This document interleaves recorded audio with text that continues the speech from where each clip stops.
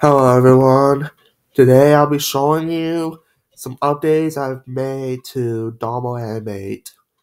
First update being that Domo Animate is no longer linked to GoWDBK because a user who goes by the name of Resolution 909, like 909, I believe Resolution 909, doing a Domo Animate from GoWDBK. Because of that, I had to make a separate Domo Animate version. Luckily, fonts work on it now. So, the updated link is domoanimate.josephmyersAnimate.wepo.co. If you go to that, it will now redirect you to the studio where you can create your first animation. So there you go, folks. Your video maker worlds. Here's your video maker. You've got it too. So yeah, you can add literally any character you like. You can have it do anything. No assets required, so this was pretty much an easy project to get done. And guys, good news, font has been fixed.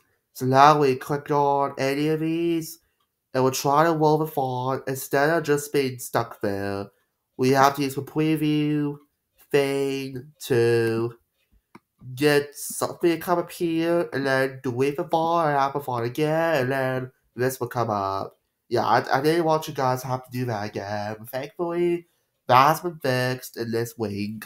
So now you guys don't have to do that anymore. You can literally just add the text bubbles you want. You can literally have it say any text you like. So, yeah, there you go. And also, I added something about the powered by Go Anime thing. Replace that with powered by GoWDBK or something. So yeah, that's what I have to do.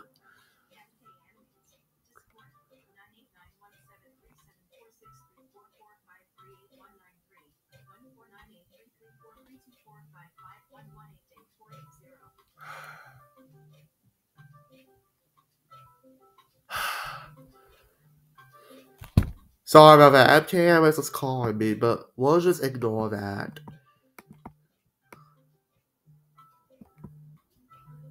So anyway, here is GoWDBK's Discord server. I added a Discord server link here. And then I added community forums, which is using GoWDBK's community forums. And then added the actual GoWDBK itself. That way, some of you won't be confused. Because right now, this remake of Domo Animate is powered by GoWDBK. So, yeah, there you go. And also, I got rid of the side buttons because we didn't need them. So, yeah. And also, screenshots have been fixed. So, let's say if you want to take a screenshot now, your video won't be interrupted. Instead, it will just download a zip file. It will take a bit, but your zip file is downloaded containing the exact screenshot, which has a file name as screen.jpg. Click on it, and it will load in the actual screenshot. So there you go, guys. Screenshots have been fixed. Now, I'm not sure how screenshots will work originally, but we created was definitely worth it, folks. So, yeah.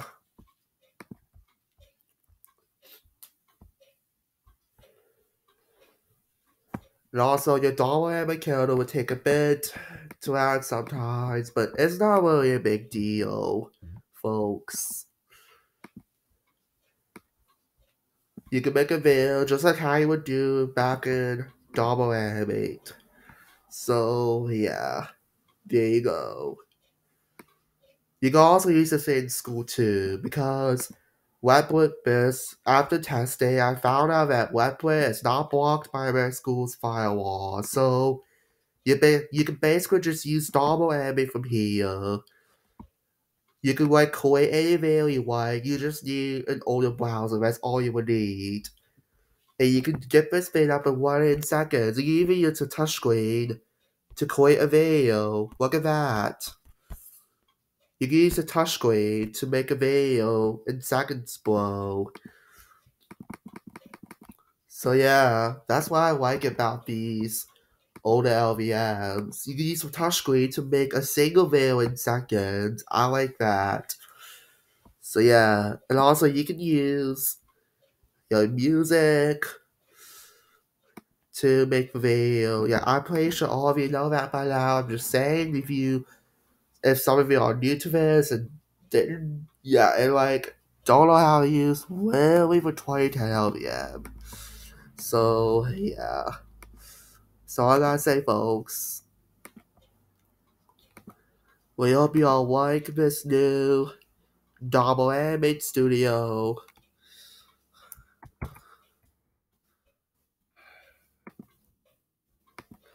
And yeah, hope you all like it.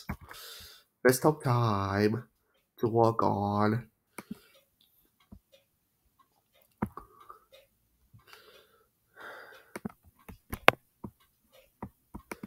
I'll have to fix my new animation bug at some point, but yeah, for some reason it's just not doing what it's supposed to do. So yeah, thank you all for watching this introduction video today, folks. And still, you have to do tags and all that in your video, but still, I think anyone who remembers Star Wars Image should remember this. So yeah, don't forget that. Thank you for watching once again, and I'll see you all next time.